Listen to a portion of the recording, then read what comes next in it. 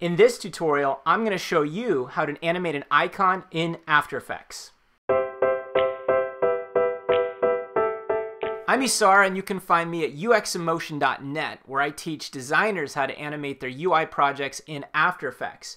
I'm really excited about today's tutorial because icon animations are such a cool opportunity for designers. You can add usability, you can add more personality, and a lot of people don't do it because they think it's complicated. And I'm going to show you a couple really cool, simple techniques to get you going on your projects. We're going to be focusing on the After Effects Trim Paths tool. It's a really, really cool tool. You're going to love it. I'm going to be coming in from Illustrator this time. Typically, I work from Photoshop to After Effects because the workflow is really good. But in this case, I found that doing the icon animations, the workflow is just a little better from Illustrator, so we're going to come from there. And lastly, if you want to download the lessons and follow along, you can do that by clicking the link in the video that just magically popped up, yay. Or you can scroll down and in the text, I'll have a link there for you to click and download the assets so you can follow along. Okay, so this is what we're going to be creating in After Effects in a second. You can see we've got this cool little icon animation going on, and we're using the Trim Paths tool a lot in this tutorial. So I'm basing this off of this cool UI animation that Creative Dash did. You can check them out on Dribbble. They're awesome, awesome guys. I've also created a micro interactions Pinterest page, and I've gone through and I've just annotated and critiqued every pin on this page. So if you want to learn more about what to think about, considerations, best practices, go check this out. And if this is more of an intermediate tutorial, so if you're totally lost, you're like, dude, what the heck? Or if you've never used After Effects before, go to uxemotion.net/fast start. It's also in the link below the video. And go watch my my fast start video. It's for designers who have never worked on a timeline or with keyframes or anything like that. It's a great place to get started. Watch that, come back, and then watch this tutorial, and you'll be caught up a bit more. Okay, so I'm first going to show you how I set up the Illustrator file. And like I said, in this case, I prefer working in Illustrator because the workflow is really, really nice. So you may start off thinking like you would just need to design your start and stop frames, or your frame 1 and 2, and then bring that into After Effects and animate it. You could. I recommend like really thinking about what you want to create and putting in the time to make something that's going to work for you. So this is the file we're working with. It's a little bit, things are in pieces basically because we're building this sort of unique animation using these assets. So this is what we're going to be working with. So I just save this as with layers in like Illustrator, bring that into After Effects, and I'm just going to open a new document here and import our design. Get started. Okay, so you want to make sure you bring it in as composition retain layer sizes. Double click that guy. First thing we're going to do is select all our layers. If you control click, you can go to create shapes from vector layer. You can only do this from Illustrator files right now.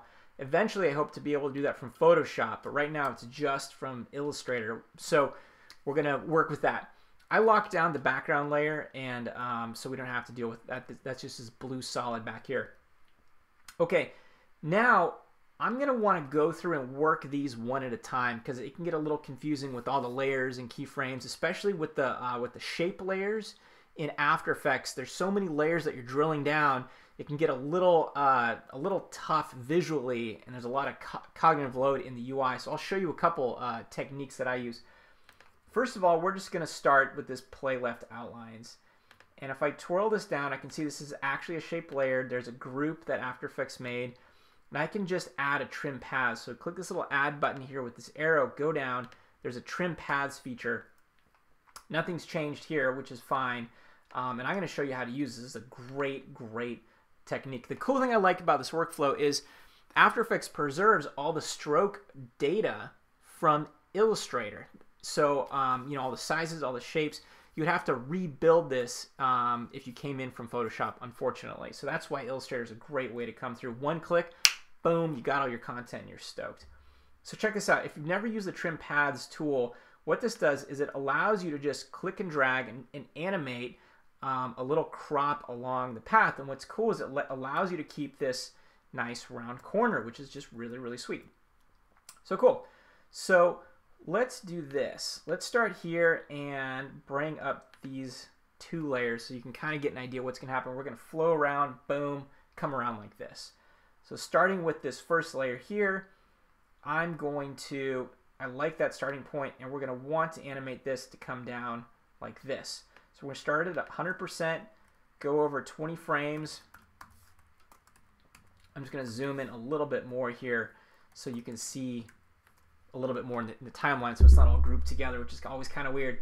So now I can just crank on this guy, click and drag in here, bring it down somewhere around there. That's awesome. And we'll go back and finesse that in a bit, but that's what we're going to be doing for this guy. So this just comes down, and then actually, you know what? We're going to make this guy be 40 frames to do that.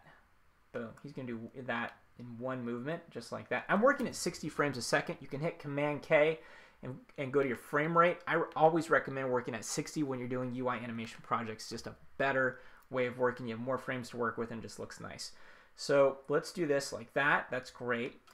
Now, close all this up. I'm going to attack this next layer down here. Contents, you can see again. We're just going to be doing the same thing. We're going to just keep adding that trim paths over and over again. So let's twirl this down and see what we have here. Sometimes you need to mess with it and play with the settings before you kind of understand what's going on. So in this case, this is great. I can just click and drag this start. And because I do know we're going to want to animate the start and end point, I'm going to start both of those keyframes. I'm going to jump over 20 frames, and you'll see why in a second. And let's crank on this. Well, we're going to start, yeah, good call, right? We need to start with it in the correct position. So we're going to start with it, move our playback head here, and we can actually start with it exactly where we want it to be. So if you're having trouble clicking and dragging, because in this case you're not actually putting in manual numbers down in the spot, you can start to click and drag and hold down the Command key, and it lets you go 1/10 the speed, so you can kind of really dial in what you want. So that's going to be our starting frame right there. So 12.6 right around there. Now when we go through, now we can put this where we want. So this is going to crank around here like that. That's great. And we're going to start to animate, play with this guy. That's great. So let's just bring this right all the way to the end to where I've designed it. And we can just bring this somewhere right around here, something like that. That's going to look good. So this, we've just, very quickly just flushed this out, and that's looking awesome. Okay, now I'm going to close this up, and I'm going to put a little guide down here for reference so we can just see where the end of this duder ends, because I'm going to use that in a second. So there's a little bit of smoke and mirrors here for this one, but this is how you make cool stuff. Sometimes you have to use multiple shapes. So again, twirl down your layer, add trim paths. Cool. Twirl down the trim paths, and I'm going to hide this line. I already did that. Great. I like it when I read my own mind. That's cool. So let's just play with this for a second. You can see that it's going the wrong way. So you may not notice this. I notice this. This is going the wrong way when I crank on this value here, when I click and drag in there. So what you can do is go into your group itself, go into your stroke, and you'll see that actually it's not the stroke, it's the path. There's this little grayed out icon. You can reverse the path direction. Really, really cool. And then you can close that up. Great. And now you can see that it's going the direction we want. And I can click and drag on here and start to mess around with it. What we're going to do is we're just going to start, I'm just going to zero these out. And we're just going to play with just a little piece of it for a second. So this is just its default position. We'll make that 1. Now I'm going to use this offset feature. I can just slide this around to where I want it to start. I'm going to have it start right about there, maybe a little bit past where the other one ended. That's why I put this guide down here. Cool. So the offset's good, but I'm going to keyframe the start and end right there. And now I can turn back on this layer above it. I'm going to jump over 20 frames and start to crank away on this guy here. And he's going to end right about there. And the one above it, this guy, I'm going to have him come back now. I'm going to swing back on this starting frame, and they're just going to collide at the top at 40 frames out. So now if we scrub through it, you can see that you know, this is working. You'll notice this little guy right here. I'm going to take care of that in a second. But now, let's see, we've built it out, and it's starting to get there, which is great. So you're like, well, what about this that guy, right? That's not cool. All right, we're just going to trim this layer. Really, really simple. We're going to go to the full circle outlines layer and go to that frame where we want it to start. And if you hit Option left bracket, you can just cut your layer right there. And so now when we back up, it's gone. And because the animation is so fluid, we just pass through it and nobody is any the wiser. Really, really great way to work. And if you want to turn off the UI overlays, you can hit Command-Shift-H and it hides all the stuff. Don't forget that though, because sometimes you'll be like, I'm clicking stuff, it's not selected. Apple R removes the ruler. Command: removes the guide again, so we have a cleaner way of working. That's looking great. Let's go ahead and attack the final element here and then start to finesse our timing. Cool. So I'm just going to twirl this guy up, close him, go back to this bottom layer, Command-Shift-H, make sure I have this on right now.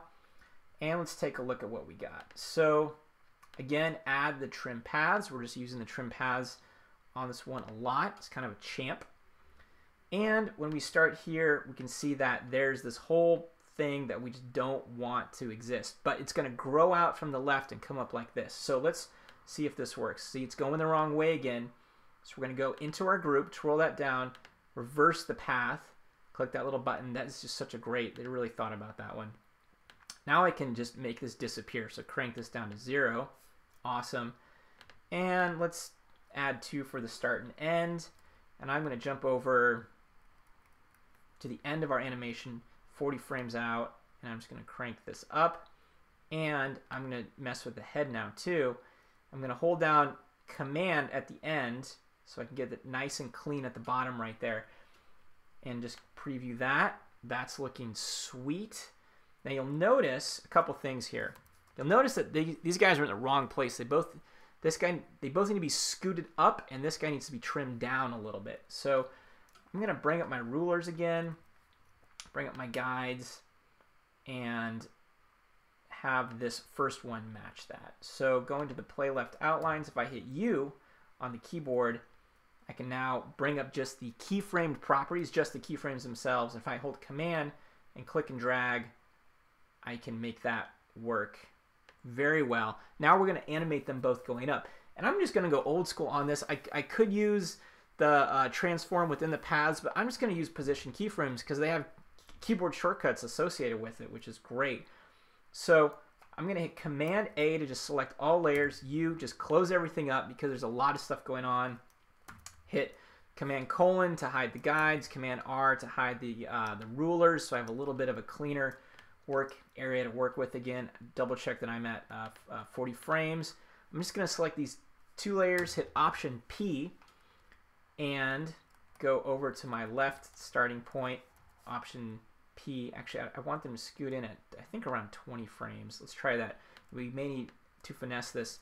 Hit Option Shift H because I had the handles turned off. Sometimes that can cause trouble. You see I've got the wrong layer selected, so I'm just going to undo that. Make sure I have the correct layer selected. So we have this layer, this layer. We're at 40 frames, Option P, both of those. I'm going to go out here, Option P again, just to set some position keyframes out there. I'm going to hit K to jump back to my next keyframe and just scoot these guys up. Hit Command-Shift-H to hide it, so visually I can see that it's in the center, lining up good. Okay, great. So now, how is this looking? Okay, so we can see these guys, just scrub through it. I'm going to just preview this real quick and see what's going on. Okay, now I definitely noticed that the curves, they're all linear curves at this point, so we're going to finesse the curves, we're going to finesse the timing, and I also want to get this little bump coming up here, which is just a great little detail. So going back, I'm going to view my handles again, and I'm going to overshoot and come back with my position. So I do want it to land here, but I want it to land a couple frames out. Instead, I want it to come up nice and high like that. And you'll notice that it starts moving when this is still growing. I don't like that. So I'm going to move this start position out here, and we're just finessing now. The animation is built, and at this point, once you have the mechanics built and all the keyframes blocked out, you can start to finesse and start to ease your curves and stuff like that. I'm still finessing this, so I want to play it through. Okay, so it's pretty well blocked out at this point. I can go ahead and ease my curves. So a great trick is if you hover over the timeline palette and hit tilde, it makes your palette go full screen. If you hit Command A to select all layers, U to select all, to view all keyframes, you can click and drag all your keyframes, control click, and go Keyframe Assistant Easy Ease. Now what I'm going to do is, if you haven't if you don't know how to finesse your velocity curves, go watch my fast start video because I totally cover all this stuff. Now what I can do is I can just go in and change all of my incoming velocity curves so I can smooth it out. So I'm going to make this 89, click this one here, 89. I'm not going to worry about the position ones. Well, maybe I will. We'll see. 89. Did I do this one? 89. I'm just basically giving them a nice long tail at the end so it just smooths it out a little bit. Okay, and I can hit tilde again to escape, preview again, and there you go. And there you have it. And you can spend another hour or two finessing these, you know, getting the timing, nudging things left and right. You can do all this kind of stuff, but this is the bones of it. This is how you build an animation like this using the Trim Paths tool. Thank you for watching. I hope you got a ton of value out of it. It's such a great technique to use. Don't forget to subscribe if you want these tutorials sent to you directly to your email. Go to my site, uxemotion.net, hit subscribe, and I'll be sending you these approximately every week or so. No spam or anything like that, just UI animation tutorials because that's what's cool. All right, thanks. See ya.